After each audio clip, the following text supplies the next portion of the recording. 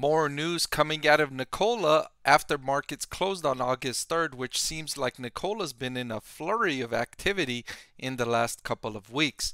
The company gained shareholder approval to issue more shares outstanding. So what that means is now Nikola can sell more of its stock to raise money, which it desperately needs.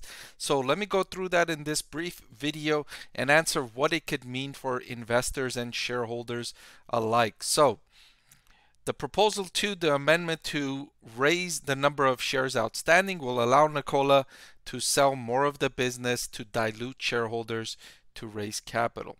So why does the company want to do this? Because the company wants to raise cash.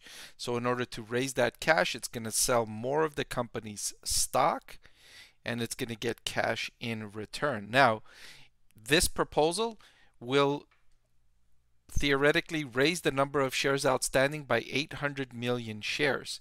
If we were to estimate that at its closing stock price of today of $3.39, Nikola could potentially raise more than $2.4 billion if it sells all of the stock that it's authorized to sell at this closing stock price, which to me seems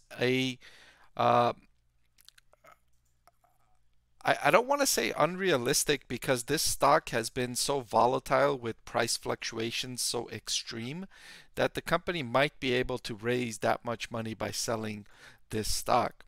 I remember a little while ago, I would say a little over 2 years ago, when AMC was able to raise $2 billion by selling its shares when the valuation was extremely high. And so just because Nikola's stock price valuation has exploded from $1.20 all the way up to $3.40 in the last month doesn't mean they won't be able to sell these shares to the public at this high of a price. Maybe they could get even higher price if investor enthusiasm for Nikola stock continues to be robust. That remains to be seen. But if we're just taking today's closing stock price and multiplying by the new number of shares it's allowed to sell, it could potentially raise over $2 billion, which would be a massive injection of cash for Nikola, which, remember, I want to show you the cash first. It only has 121 million of cash as of its latest quarterly update. So that would be a big boost. Now it has some debt that it has to pay off, that it borrowed from hedge funds and others, but still some of it will come to the company, and the company can use that cash to make sure it makes good on the sales orders it's been receiving for its innovative trucks. Now, here's what it could mean for investors as well. Nikola, you could look here, their average number of shares outstanding on a quarterly basis has increased from around 375 million all the way up to 549 million, and this proposal would increase the authorization to as much as 1.6 million shares outstanding. Now what that would mean, if Nikola was to exercise that option to sell all of those shares, that would dilute existing shareholders, meaning if the company were to ever become profitable and you owned one share, you would have to split that profit with more shares. So for instance, let's round it down to 500 million, and let's say you owned all of that 500 million of stock, and now the company issues more, and let's say they reach 1.5 million, so they triple the number of shares outstanding.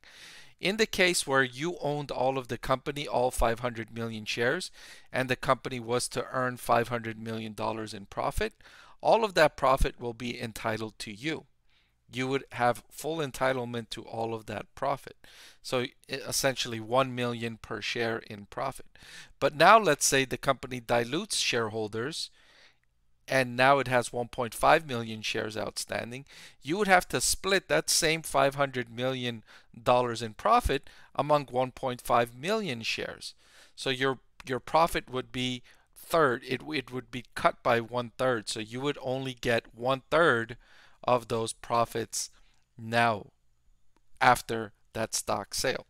So you would prefer to be entitled to all of the profits, but with the dilution, you're not entitled to as much of the profits. But Why do companies still do this? Well, because they need to raise cash.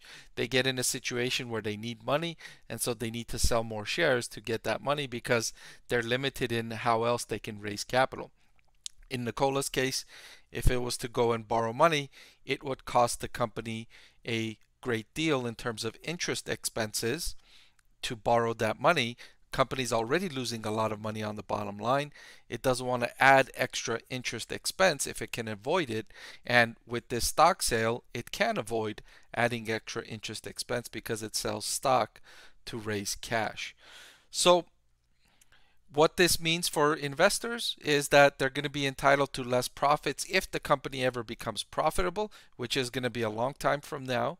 But what it also does is it gives the company more time. It buys it more time to fulfill the orders that it's already gotten. It's already received healthy demand from customers. So this would allow Nikola time to fulfill those orders and get itself up to a point where it can sustain itself from just making sales and generating cash. So for the long-term viability of the business, this is good news. For the long-term viability of the business, it's great news. But for each individual shareholder, it may not be great news because you'll be entitled to less profits if the company ever becomes profitable. Okay, but that's all I've got for this video. Thank you so much for watching. I want to thank the Motley Fool for sponsoring this video. Visit fool.com/Parkev for the 10 best stocks to buy now.